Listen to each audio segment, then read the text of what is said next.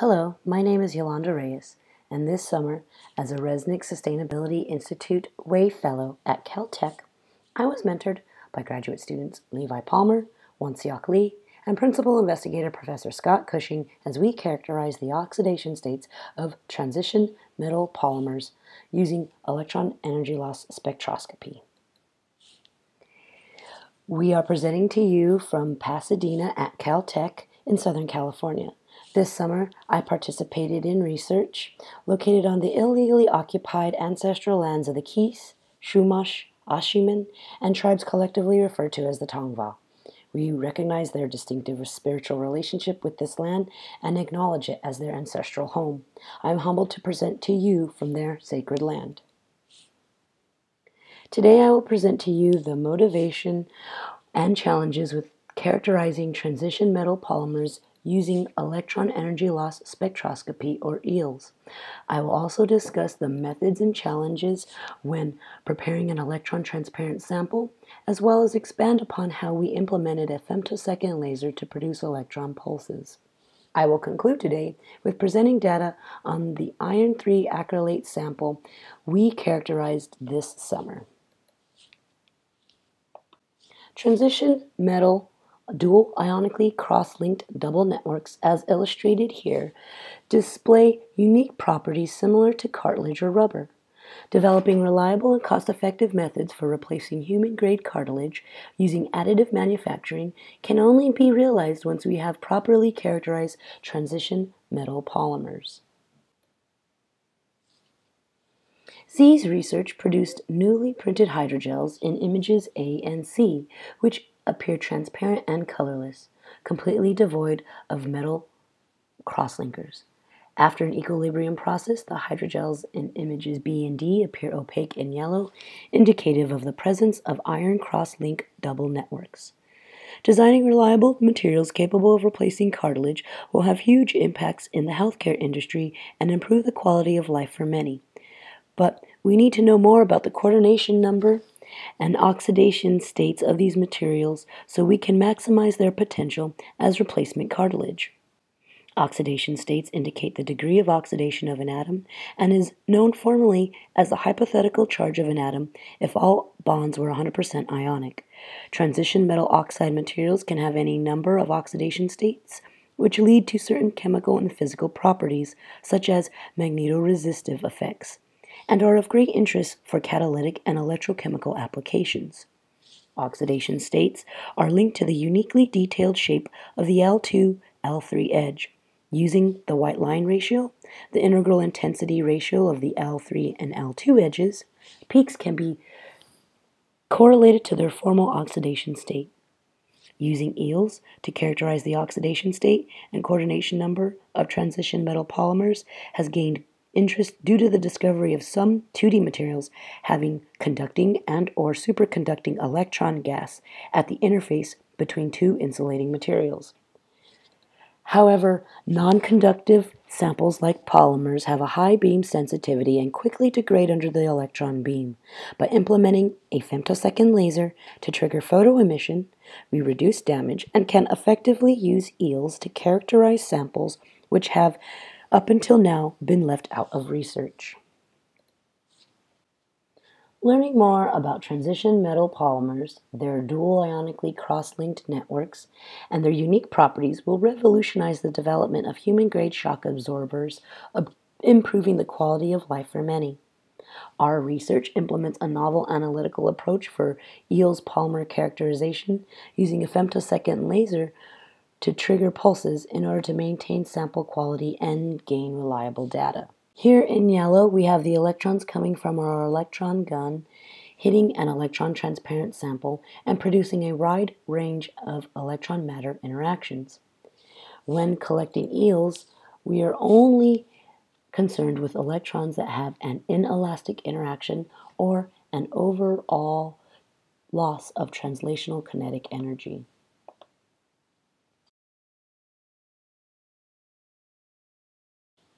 Using EELS to characterize the oxidation state of our iron metal acrylate has other challenges, such as minimizing the delocalization of inelastically scattered electrons.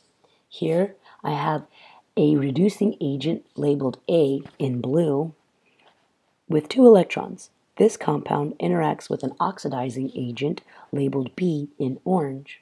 When oxidation occurs, compound A's electrons are lost to compound B. B undergoes reduction simultaneously by interacting with compound A's electrons. Now, the oxidation state of the compounds has changed, and we can call compound A oxidized and compound B reduced. Knowing the coordination number and oxidation states of a material using eels will shed light on properties related to decomposition, reactivity, bonding, and conductivity. These properties can dictate the reliability and longevity of any replacement cartilage and must be investigated further. An electron's change in energy is directly related to a specific atom with a specific orbital shell in which the inelastic collision took place. This loss of energy is known as eels. Here we have an iron 3 oxide thin film spectrum from the online database EELS Atlas showing the characteristic zero loss peak, which is composed of elastically scattered electrons and is the most intense peak. The plasmon peaks, which are a collective oscillation of free electrons that occur in metals and metal-like materials, comes next. After the plasmon peaks, we incur the ionization edges, which contain information about the energy band structure of a sample. Using eels to explore transition metals such as iron, which can be 3D printed to form replacement cartilage in humans, is the future of medicine currently being invented. Over the summer, we used 2 methods of sample preparation in order to characterize the Greer Labs iron metal acrylate sample. The first method is drop casting, where we deposit nanoparticles and powders onto copper grids. In this method, we prepare a sample by mixing a solution of metal acrylate and ethanol in a scintillation vial. After sonicating for 10 minutes, the solution is pipetted onto a copper TEM grid and is allowed to evaporate under a hood. Using a vacuum pickup to handle our grids, we load them into the sample holder, and now we are ready for insertion into the TEM. The second method for preparing an electron transparent sample is to use fib milling. This machine can utilize a combination of electrons and ions in order to etch material from a bulk sample.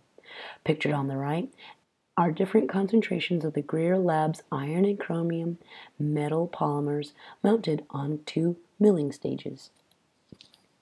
Normally, the fib lift-out process utilizes the deposition of platinum to protect a sample. However, when attempting to deposit a rectangle of platinum, which is lighter in color in image 1, the sample degraded significantly. This led us to forego the depositing of platinum onto our sample in order to maintain sample quality.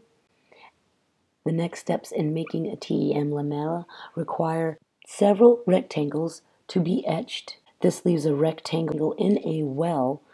In order to perform a lift-out, we have to begin a U-cut. In image 1, we can see that it is still attached on the bottom and sides, whereas in image 2, we have our guide placed, which indicates where the electrons and ions will be hitting our sample, etching away in that area.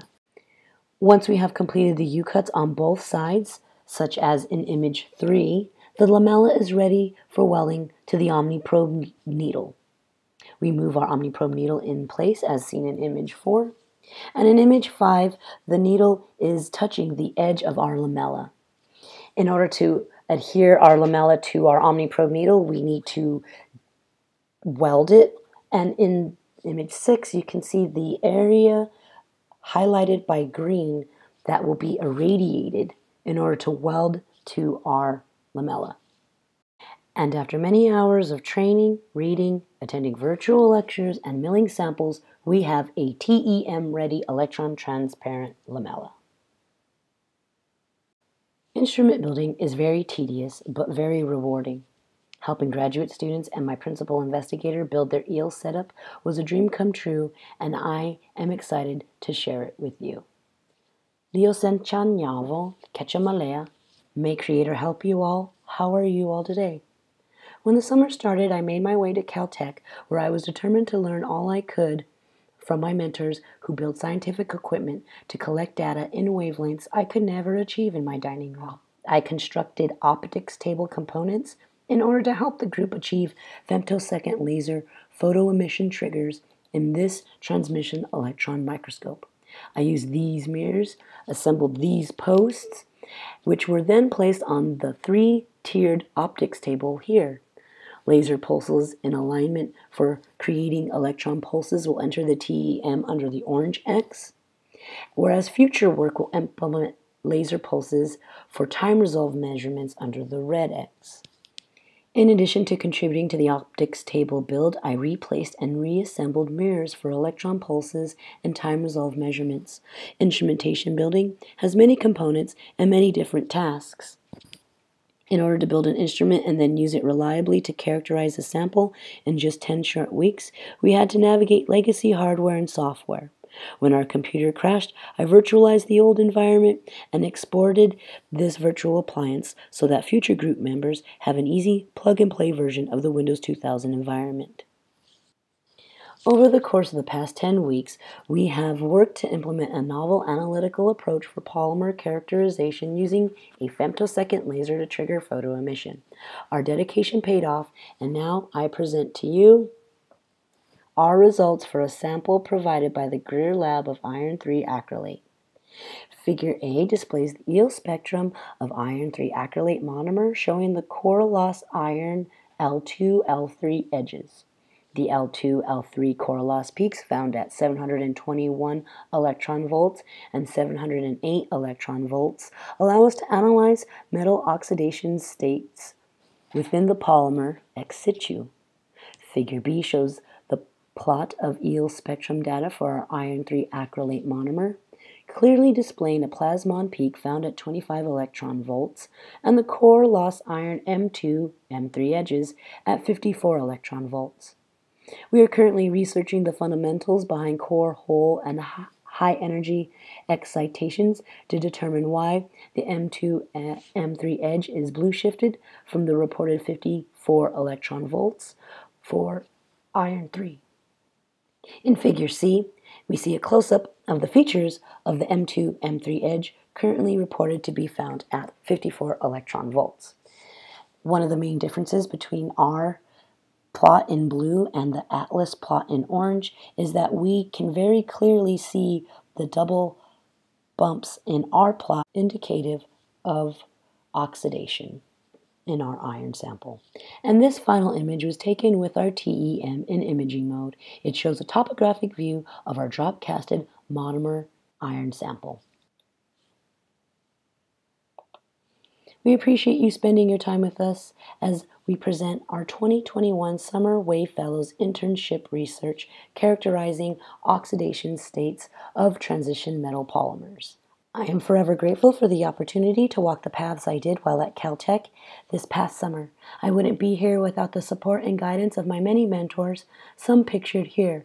Thank you for your support and guidance. Thank you to the Resnick Institute for supporting the Wave Fellows program, to Caltech for seeing the need for a Wave Fellows program, and for expanding this summer research opportunity to underrepresented minorities. Thank you to the Kavli Nanoscience Institute, who made my experience with fib milling very productive by providing excellent learning resources. This concludes my presentation on characterizing oxidation states of transition metal polymers using electron energy loss spectroscopy. Thank you for your time. I will now answer any questions you have.